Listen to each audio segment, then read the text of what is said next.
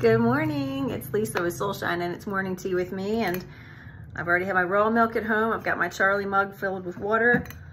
Cute stuff here at the shop today. Lots of sale items. I think I'm gonna highlight those here on Instagram for you today. Beautiful day. I hope you get outside and enjoy some of it while it's not super hot yet.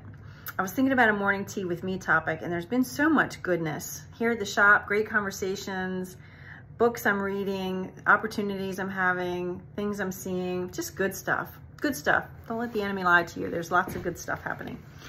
So my morning tea with me topic is this. I have this really good, fabulous book that I read that's by my bedside, and I read just like a few chapters a night because I really don't want to plow through it. I really want it to sink in. And the thing he's talking about right now is that when someone has prophesied over you, when someone has said something over you, it has to be good and godly first off. It can't be ignorant or not nice or naughty.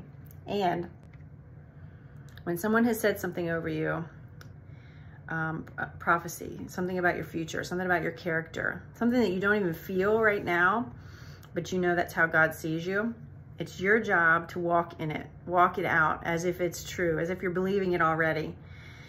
And so if you've not had anybody speak anything directly of you, like you don't need a powerful local prophet to say, you are a pioneer, you are Florence Nightingale, which are two things, my two things. You can even just look in the Word. The Word will tell you over and over again, there's probably 1,000 things you're not walking in. Do you know you're beloved? Do you think like a beloved? Do you talk like a beloved? Do you know you're redeemed and rescued and protected and provided for? Are you walking and talking and thinking and eating and speaking that way? So live it out. It's your job, it's your part to like stretch those muscles and walk it out and learn how to do it. And if you don't know how to do it, ask some people. I'm glad to talk you through it. So that was a deep one. Put on that seatbelt, lock it in, put it into your tool belt, figure out what he's saying about you, and then figure out how to get yourself there in your mind and in your heart. So I'm gonna show you some cute stuff. Be prepared for that. Only cute stuff here at Soulshine. Whatever you're doing today, know that I'm sending lots and lots of love. Have a great day.